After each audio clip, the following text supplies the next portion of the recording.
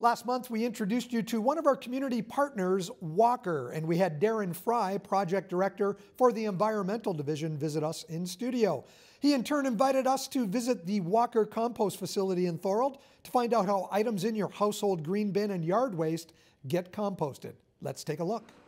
This is where we take food waste from homes all across Niagara and we turn that food waste into compost. We process about 65,000 tons of material throughout the year, and that includes both food waste and leaf and yard waste. What's happening behind you right now? The truck is dropping off some yard and leaf waste. Why is it kept separately?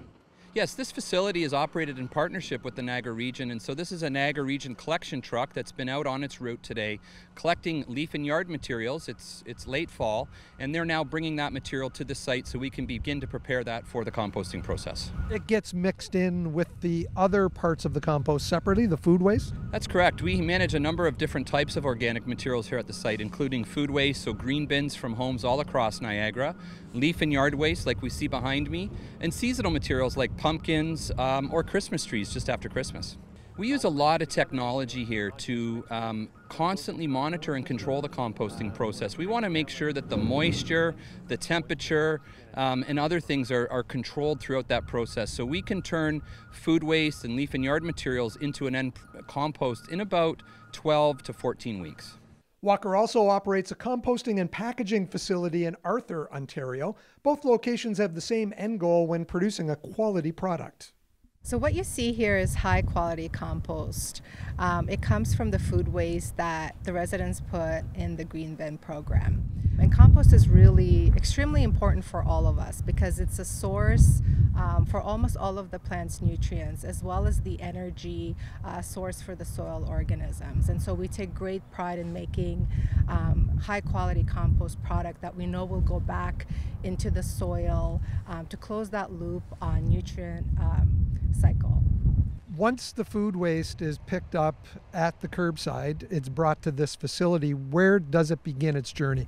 So the collection vehicles arrive at the facility. They unload inside a receiving building. The recipe is key. We need to make sure that we are creating optimal conditions for the microbes to do its job, composting job. We add bulky material to the food waste. We add all the water to keep the microbes happy. And so that mixture then gets ground up, mixed, and then we fill our GORE cover system technology where we manage the odors. So after the 6 weeks process, we then screen that material and remove any non-contaminants, any woody material to ensure that we have the highest quality product. After that, we test it to make sure it passes stringent environmental and Ontario compost quality standards. And after that, we sell it as category AA compost. You're undergoing an expansion at this site right now, right as we speak, to accommodate the fact that composting has picked up since the region went to bi-weekly garbage collection.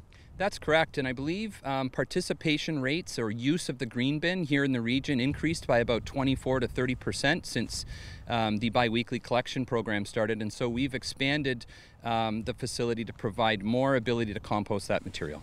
Darren, why is it really important that the average everyday citizen, every household, puts that green bin at the end of their driveway every week?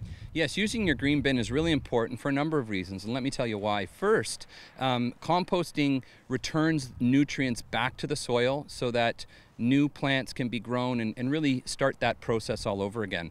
Number two, compost stores carbon in the soil, which helps fight climate change. And lastly, composting reserves landfill space and keeps that landfill space for materials that can't be recycled or reused.